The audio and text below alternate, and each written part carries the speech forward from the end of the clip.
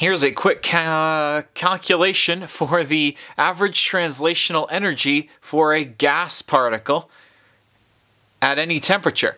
The translational energy of an atom or molecule is equal to 3/2 or 1.5 times the gas constant times the Kelvin temperature.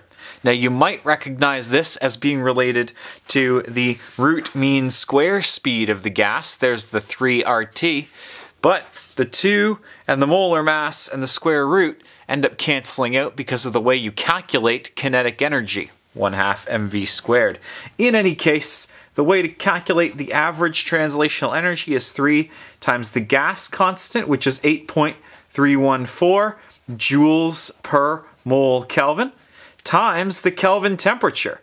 If you were given your temperature in degrees Celsius, you'd have to add 273.15 and divide by 2. The kelvins will cancel out and you will be left with an answer in joules per mole, because it is the number of joules of translational energy for 1 mole of that atom or molecule. So 3 times 8.314 times 298 divided by 2 gives me 3,716.4 joules per mole. That works out to 3.72 kilojoules per mole.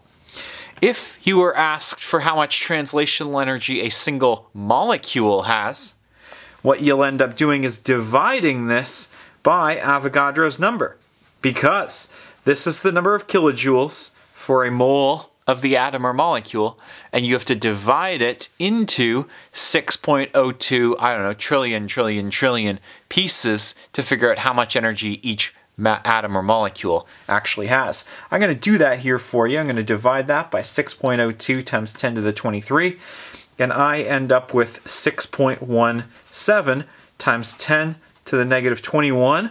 That's still in kilojoules, because that's how I converted it, per molecule. Cool? So, with this formula, you can calculate the translational energy for either a mole of your substance or a molecule of your substance, or anything in between. All right? Best of luck.